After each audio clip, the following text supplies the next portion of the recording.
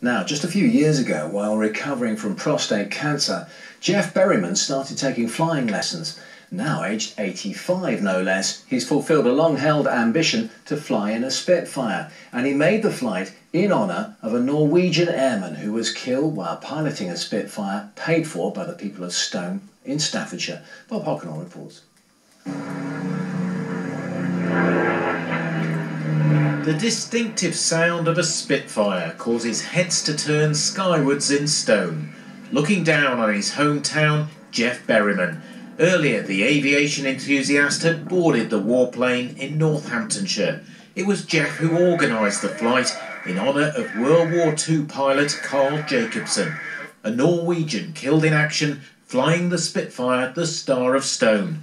The town funded the plane. Geoff had invited the airman's relatives to see the spectacle.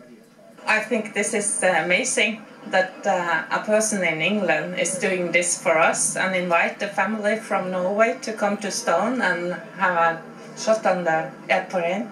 I have never seen a Spitfire before. After completing his commemorative flight, Geoff, who only took up flying in his 80s, returned to a hero's welcome in Stone. For Geoff, though, the real hero died over the Channel 76 years ago. This is something worth remembering. There are not many towns which had their own Spitfire and their own pilot and their own squadron, and he was Norwegian, you see. And it's something that's worth remembering. But in particular, see, I mean, he died fighting for us.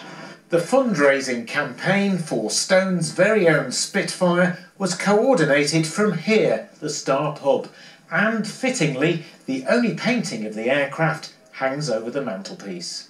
Geoff says he was delighted to bring that history alive with his own special tribute. Bob Hockenall, BBC Midlands Today, Staffordshire.